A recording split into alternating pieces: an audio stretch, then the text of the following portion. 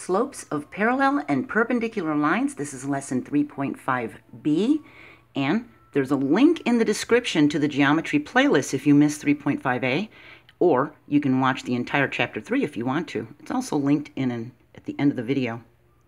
So we now know that the slope of a line is the difference in y values over the difference in x values for 2 points. We learned that in the last lesson. It's the rise over the run. We can use the slope formula to determine the slope m. We take 2 points and their x and y values. So x sub 1 and y sub 1 would be the coordinates for the first point, and x sub 2 and y sub 2 would be the coordinates for the second point. We substitute them into this formula and we can find the slope. And m represents the slope. And we can use the slope formula to determine if two lines are parallel to each other or are perpendicular to each other. So remember, the slope is the ratio of the rise to the run, okay?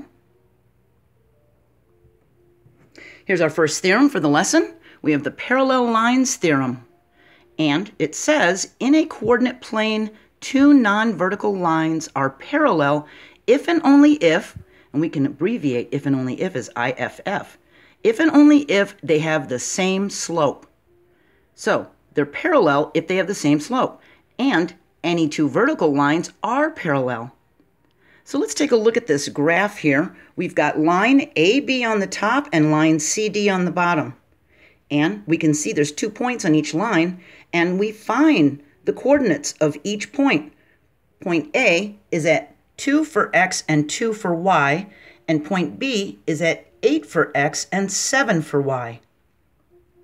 We substitute that into the slope formula, and we get 7 minus 2 over 8 minus 2. We do the math, and we get 5 over 6. That's our slope for line AB. For line CD, we look at the points, and C is at 4 for x and negative 4 for y, and D is at 10 for x and 1 for y. So we're going to do 1 minus negative 4 and over 10 minus 4. 1 minus negative 4, we're subtracting a negative, so we add the opposite, we get a positive 5, and 10 minus 4 is 6. Look, they both have a slope of 5/6. They both have a slope of 5/6, so they're parallel according to the Parallel Lines Theorem. Okay? They have the same slope. Now take a look at this one. They kind of look parallel, don't they? So we have line MN, and it's got an x-coordinate at M of a 1, and y is a 3, and at N, it's a 4 for x and an 8 for y. So we're going to do 8 minus 3 over 4 minus 1. For line MN. 8 minus 3 is a 5, 4 minus 1 is a 3, so we have a slope of 5/3. Now let's look at line PQ. P, we start with the one on the left, so we start with P, has an x value of 7 and a y value of 1, and Q has an x value of 9.5 and a y value of 6 minus 1 over 9.5 minus 7, okay? We're going to do 6 minus 1 over 9.5 minus 7. 6 minus 1 is a 5. 9.5 minus 7 is a 2.5. They have different slopes. Very slightly different, but they aren't parallel. They kind of look like they could be, but we have to prove it algebraically. So be careful. You may have some lines, and they may look parallel, but only the slope formula will tell us for sure. Only until we solve it algebraically will we know beyond a shadow of a doubt, okay?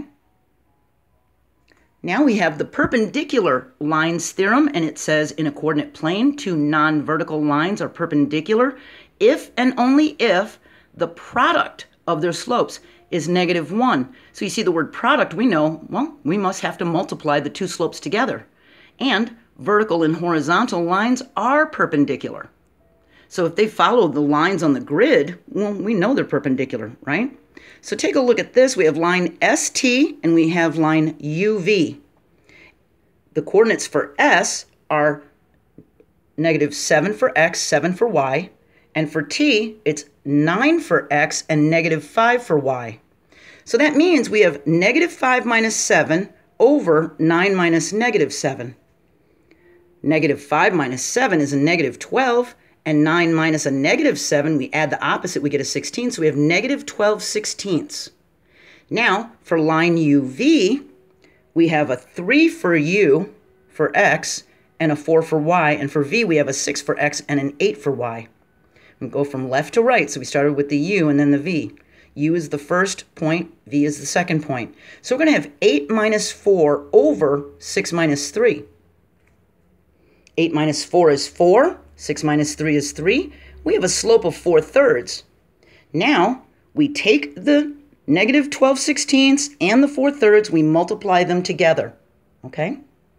We can cross cancel, can't we? We can say there's 1 4 here and there's 4 4s here. So we have a 1 and a 4, and we cancel out the 4 and the 16. And here we have 1 3 and we have a negative 4 here.